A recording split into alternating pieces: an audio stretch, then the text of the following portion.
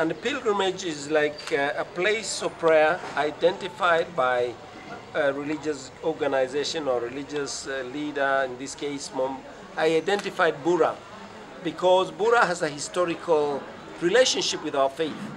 As early as 1880s, when the missionaries came to Mombasa, they put their first foot in Mombasa. And even as early as 16th, 17th century, they stayed in Mombasa. But as the time went on, in 1992, they moved on Interland. And Interland ends as far as Bura. And this is a place they actually bought the slaves that were being sold in the marketplace and released them, made them free. So it's a place of hope. In fact, the shrine is called Our Lady of Hope, Bikira Maria wa Matumaini, because of these slaves who had hope.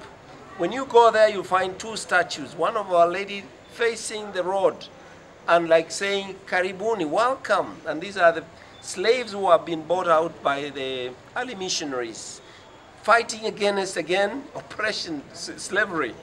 And number two, they will find another statue of St. Joseph at the corner, who watches Our Lady doing our work, as it were, the relationship in the family where we, as a family, we go there to present our issues. Kenyans, just be Kenyans. We are fighting against corruption. We can never forget this, because as we talk about the coronavirus, we have our own corona, which is, has been literally killing our people out of misery, no medicine, no school, no nothing. And it must be fought also with zeal by, let's be truthful, let's be honest, let's be transparent.